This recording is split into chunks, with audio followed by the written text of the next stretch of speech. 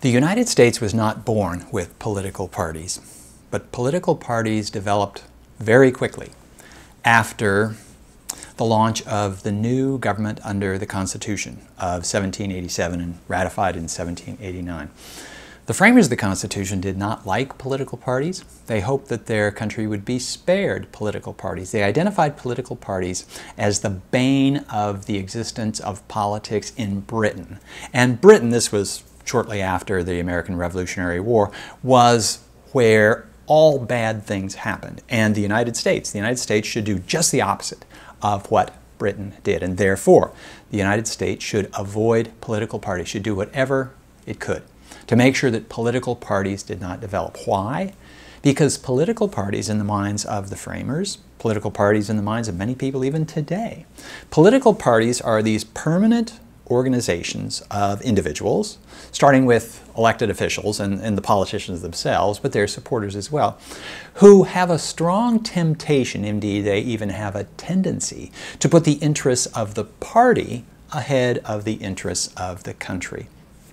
The framers of the Constitution thought that parties, the existence of parties, the partisanship that came from parties, would scuttle a republic. They believed that a republic depended on the civic virtue of the people, and parties would simply get in the way. Well, that was what they hoped. Within 5 years of the inauguration of the new government under the Constitution, parties had developed, and this country has had parties ever since. There have been three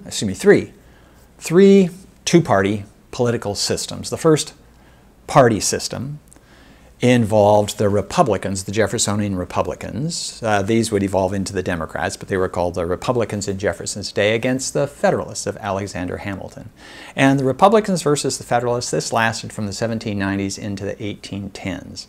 There was a hiatus, a break in the 1820s when the Federalists disintegrated and they didn't regather. They didn't coalesce into a new party, the Whigs, until the 1830s. At that point, it was the Democrats. The Jeffersonian Republicans had switched names and come up with the Democrats. So it was the Democrats against the Whigs from the 1830s to the 1850s. Then the Whigs fell apart under the strains of the sectional divide.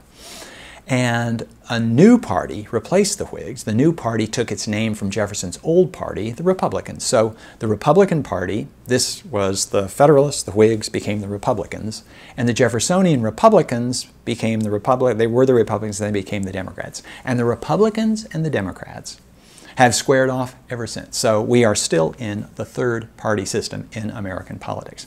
And one of the striking features of American party politics has been that the two parties have almost always been quite competitive.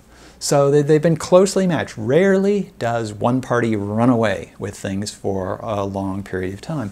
In fact, in American politics, it's rare for one party or the other to gain a huge victory in any single election. If you look at presidential elections, and this is the best way of gauging the influence, the power of parties nationally, presidential elections never, basically never, show a popular majority. Look at the popular vote. A popular majority of more than 60%, maybe 60-point-something% for the winner, against 39 or 40% for the loser. So it's a landslide if a presidential candidate gets 59, 60% of the vote. Well, think about that for a minute.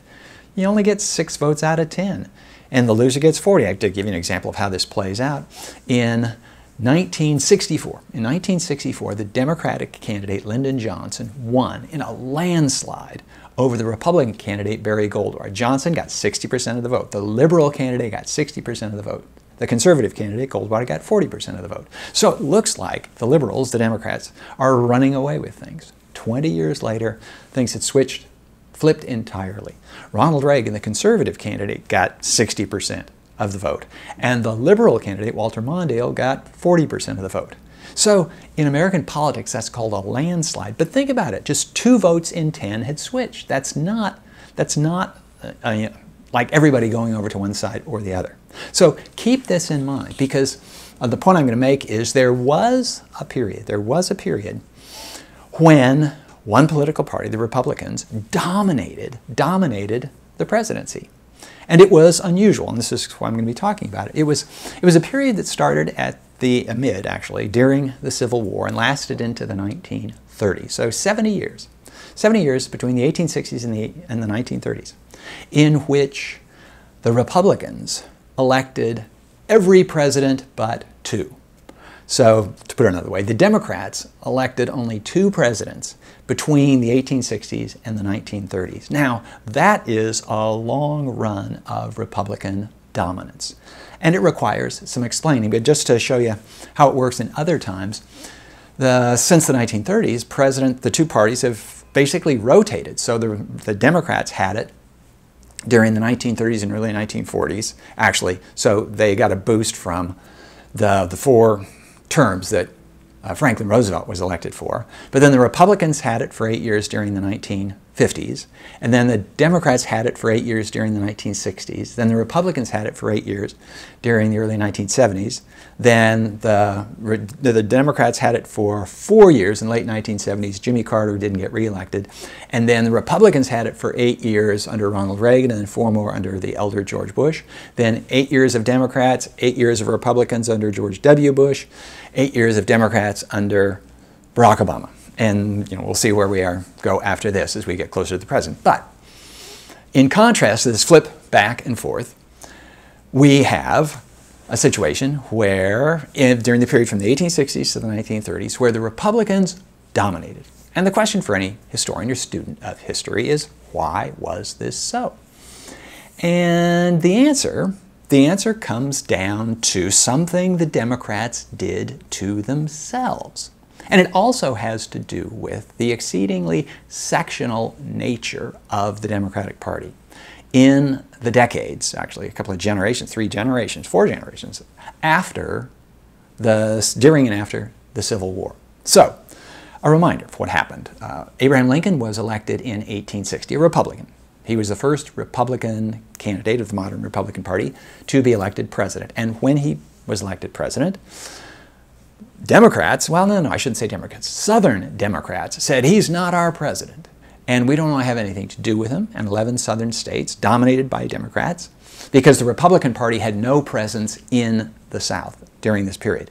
And this because the Republican Party was an avowedly anti-slavery party. Now, there were people in the South who were opposed to slavery, namely the slaves, but they were not included in political life. They didn't get to vote, so their opinions didn't count. So among Southern whites, the Republican Party was anathema, was this horrible thing that had to be opposed. And you couldn't campaign as a Republican in the South during the Civil War. You'd probably get beaten up. There were no Republican newspapers in the South because the printing presses would have been trashed and thrown in the river. So the South was exceedingly intolerant of the Republican Party during the Civil War. And this condition was aggravated by the fact that the South seceded under Democratic guidance, and the North, under the Republican guidance of Abraham Lincoln, refused to let the South go. And the Civil War came, and the Civil War was seen by Southerners, white Southerners, as both North against South, but also as Republicans against Democrats, because that's the way things lined up. Now, I have to say that there were still plenty of Northern Democrats. And Northern Democrats were, for the most part, in favor of the war against the South, but not entirely. There were some Northern Copperheads, as they were called, Northern sympathizers with the South. And it was partly for partisan political reasons. They didn't want to hand everything over to the Republicans. So the two parties worked. There were still two parties in the North, but there's only one party in the South. Okay, and when the South lost the Civil War, and when white Southerners were compelled, white Southern slaveholders were compelled to give up their slaves, they felt that they had been misused. They felt that they had been oppressed by the North, but especially by the Republican Party. So memories of the Civil War, and in the South it was often called the War Between the States or the War of Northern Aggression or something like that. Southerners, white Southerners were, for the most part, unrepentant about the Civil War. They didn't like the fact that they had lost. They didn't think they had done anything wrong. They simply had lost. They had been pounded into submission.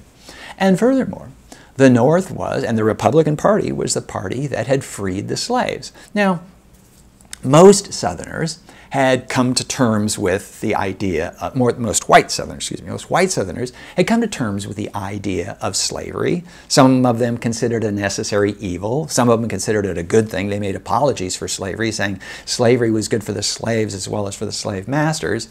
But they probably could have, I mean, at least some of them, many of them, could have come to terms with the fact that slavery was this institution that was being bypassed by history. But the emancipation of the slaves basically, did deprive slaveholders of, in most cases, their largest source of wealth, because ownership in slaves and white planters in the South, and even small farmers and people who lived in the cities who had slaves, in most cases, that was their largest asset. It would be very much, just in terms of the property and the wealth that was lost, that was confiscated as they saw it, it would be the equivalent today, just in terms of the reaction on economic grounds, as if the government came in and said to all Texas homeowners, okay, we're taking away your home. And by the way, you're not getting paid anything for it. So there would be this economic grudge to go along with all this other stuff. Anyway, so what white Southerners, and they're all Democrats for this reason, they're holding a grudge against the Republicans, they do what they can, not all of them, but many of them do what they can to restore their privileged position after the Civil War, even under the strain of having lost their slaves and having lost the Civil War. Now, this wasn't easy to do. In fact, they tried to do it too quickly for their own good, and Republicans in Congress reacted by saying, wait a minute, no, we're not going to let you just waltz in and take over positions again. And Congress imposed rules about Reconstruction. And these rules were, and they were enforced with soldiers, with military rule, and they were designed to make sure that the freed men, the former slaves, men and women, that the former slaves were given something approaching political equality. They were given the vote, for example, and they were given the vote by the 15th Amendment to the Constitution. So on paper, former slaves, African Americans in the South, had the vote.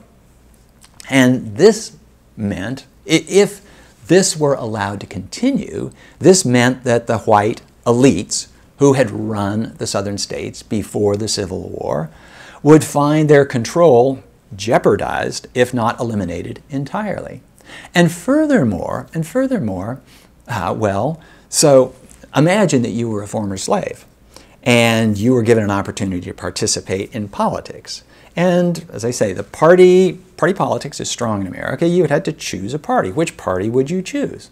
Well, you wouldn't choose the Democrats. This was the party of people that had oppressed you. This was the party of people that still didn't like the idea that you were no longer slaves. You would naturally gravitate toward the party of Abraham Lincoln, the great emancipator. And so, during the period of Reconstruction, Southern blacks tended to vote Republican. And because many of those former slave owners and many Southern whites resented the very idea that the former slaves should be participating in politics at all, the fact that they were Republicans added to Southern white Democratic resentment of the Republican Party. So the Civil War and Reconstruction built this divide between Southern Democrats, all these white people, and the Republican Party. So Reconstruction lasted a few years in some states, a decade in other states, but it eventually ended when Northerners, as a group, decided they had had enough of trying to reform the South and making the South act right. And yeah, most Northerners thought that the former slaves, that blacks in the South, should be able to participate in politics, and they shouldn't be terrorized by guerrilla groups like the Ku Klux Klan. And they were willing for the federal government, under Ulysses Grant, to take measures to protect them. And Grant, in fact, went so far as to declare martial law in parts of the South and to bust up the Ku Klux Klan and send the Ku Klux Klan off in all directions. It wouldn't revive again until the 20th century. But Grant understood that in a democracy, in a republic, you can't govern using the army. You can use the army in extreme cases once or twice, but after that, things have to go back to politics. And so Northerners finally just gave up on the South and essentially returned control of Southern politics over to the white elites who had governed the South before the Civil War. Now, for the reasons that I explained, they're all Democrats, all these white Southerners, and they are deeply resentful of the North and of the Republican Party. So in the first place, oh, and furthermore, and this is where things kick in, with the end of Reconstruction and the withdrawal of federal support and federal troops for African Americans in the South, these white elites in the South find ways of disenfranchising Southern blacks who were supposed to be able to vote under the 15th Amendment. Sometimes they would use literacy tests where they would ask somebody to explain the third article of the Constitution, something that, by the way, this was not applied to white voters. It was only applied to potential black voters, and it was nearly an impossible test. And then there were poll taxes. You had to pay to vote. And this obviously discriminated against the poor. And they were often combined with what were called grandfather clauses. And this would say that these provisions do not apply if your grandfather, or if you had a direct ancestor who voted in, oh, let's just pull an election out of the air, the election of 1860. Well, the election of 1860 was the last national election before the Emancipation Proclamation. So, although on paper they didn't discriminate on grounds of race, in practice they did. Anyway, the result of all of this was the Jim Crow system of disenfranchising voters, black voters in the South. But it went from there into restoring, or I should say creating, a system of segregation in the South. A system of segregation starting in transportation accommodations, railroads, for example. The railroads were a place where segregation first set in. But then from railroads to restaurants, to churches, to schools, to theaters, to public lavatories, to all manner of places where people might actually rub shoulders, rub elbows in public, if there weren't these laws keeping them separate. Now, the idea was basically to show Southern blacks that they might no longer be slaves, but don't get any ideas that you're the equal of white folks. This Jim Crow system of segregation was given approval, sort of, by the Supreme Court in 1896 in a landmark case called Plessy versus Ferguson. And the Supreme Court declared that the Constitution says that people shall not be deprived of equal treatment under the law, but it doesn't have to be together. So the formula was separate but equal. And by the way, this is often misunderstood because separate but equal on its face is not as objectionable as it later became. The thing that, because under the Constitution it doesn't say, I mean, for example, the supporters of the separate but equal doctrine say this is no different than saying that men and women shall have separate bathrooms. Okay? So, I mean, but in fact it was because anybody knew, and the dissenters in that Supreme Court decision said, look, anybody who thinks that if railway accommodations, for example, are separate in the South, or anybody who thinks that if schools are separate, black kids in one school, white kids in another school, anybody who thinks that they will remain equal for very long is deluding himself or herself. And that's exactly what happened. So, in South Africa, this regime of separation would be called apartheid. In America, it was called the Jim Crow system, or the system of segregation. Now, what does this have to do with politics? What does this have to do with electing presidents? Here's what it has to do. Northerners disapproved of the Jim Crow system of segregation. They disapproved, but not enough to compel the South to do anything differently. And actually, it's not clear quite what they could have done, because under America's federal system, schools, these are matters for states and localities to deal with, and laws about restaurants and laws about, who shall being what churches, and churches actually, those are private congregations, so they can do what they want. There wasn't the legal system, nor for that matter was there the legal sort of interpretation or culture that said that if somebody in Massachusetts or Nebraska thought that the Jim Crow system in Georgia or Mississippi was wrong, that there was really anything that that person in Massachusetts or Nebraska or California could do about it. So the domestic practices, the domestic institutions in American life were understood to be matters for the states to deal with. And once the old Southern white elites had regained control of the state governments, well, they were going to pass the laws that they liked. So anyway, Northerners disapproved of this, but they didn't disapprove enough that they would pass, let's say, a constitutional amendment or even federal legislation trying to outlaw the Jim Crow system. They were kind of willing to let the Jim Crow system be. They didn't like it, but they weren't going to make the effort to change it. But having said that, they didn't want to be reminded of it because, you know, this is not the way things are supposed to be in America. And so, for this reason, the South was treated as this region apart. It was a different world. It was a different country. Now, not really a different country, but to all intents and purposes, a different country. Remember, we're talking about an age when people didn't travel as much as they would. So if you grew up in New Hampshire, odds were pretty strong you would never set foot in the American South.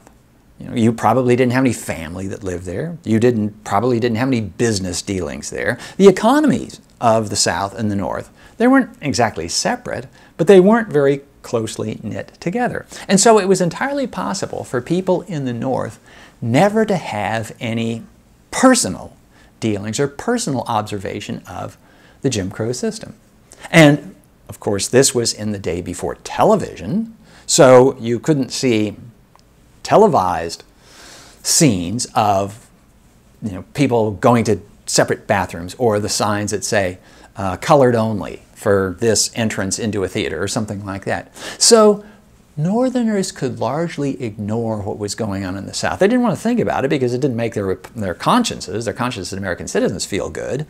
But again, they're not going to do enough. They're not so offended that they're going to do something about it. So, but they don't want to be reminded of it. And for this reason, the South, which is represented in large part by, well, the South is represented politically by the Democratic Party. And the so-called solid South, solidly Democratic South, became the stronghold, or at least a major part of the Democratic Party. And indeed, in the period from the 1860s until the 1930s, it was the home base of the Democratic Party. Well, so this is why the country wouldn't vote for Democrats for president, because a Democrat most likely would be a Southerner, or at least would have had to make peace with the white supremacists who governed Southern politics, who ran the Democratic Party in the South. Any Democratic nominee, any Democratic presidential nominee would have to pass muster with the white supremacist South. And so that person would be somewhat tarnished, maybe really tarnished, in the minds of Northerners. And they didn't want to be reminded of the Jim Crow system in the South, so they wouldn't vote for him. Now, the Democratic Party caught on to this, and they just didn't bother well, they had to nominate somebody, but they didn't bother nominating any Southerners. That would make it even worse. The two cases where the Democrats broke through this Republican wall, Republican presidents from the 1860s to the 1930s, two exceptions. One exception was Grover Cleveland. Grover Cleveland was a New York Democrat, and there were enough. New York was the most populous state in the Union, therefore it had the most electoral votes. And the Democratic Party was, I said, it was strong in much of the North, but it was especially strong in New York, in parts of New York City. And so Cleveland got the support of New York Democrats. Another thing was, something that happens very often when one party has been dominant for a while is they get corrupt because they don't have this competitive check on them. And by the 1880s, the Republicans were notoriously corrupt, and they nominated a candidate, James Blaine, in 1884, who was among the most notoriously corrupt. And so it was straightforward, not easy, but it was straightforward for Grover Cleveland, who had a reputation for stern honesty, to cast himself as the candidate of honest government against Blaine, the corrupt, Blaine, James G. Blaine, the continental liar from the state of Maine. He was from Maine. That was the taunt of Blaine. So Cleveland wins. So he's the first of the breakthrough candidates. The second was Woodrow Wilson. And Woodrow Wilson was a breakthrough only sort of half so.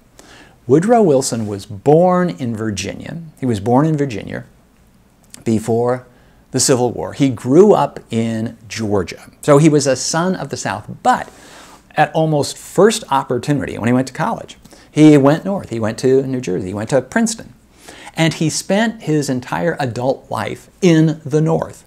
He was elected president in 1912 while he was governor of New Jersey. So here was a Southern boy who had become naturalized to the North, essentially. And so he got the nomination in 1912, but he only won. He got the Democratic nomination in 1912. He only beat the Republican candidate because the Republican Party split. In 1912, William Howard Taft was the Republican president, the incumbent Republican, but he was challenged for the nomination by Theodore Roosevelt, who had been off on a safari and come back, and he wanted to get back into politics. And in a bitter primary and campaign, and the campaign leading up to the convention, Roosevelt peeled away a lot of the votes that would have gone to Taft. He didn't quite get the nomination, and when he didn't get the nomination, he bolted the party and ran as a third-party candidate. And so really, it was only this split in the Republican vote that allowed Woodrow Wilson to be elected. And so Woodrow Wilson got elected.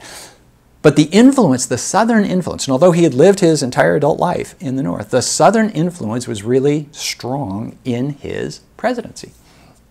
So Wilson, when looking for people to appoint to positions, looked to senior Democrats.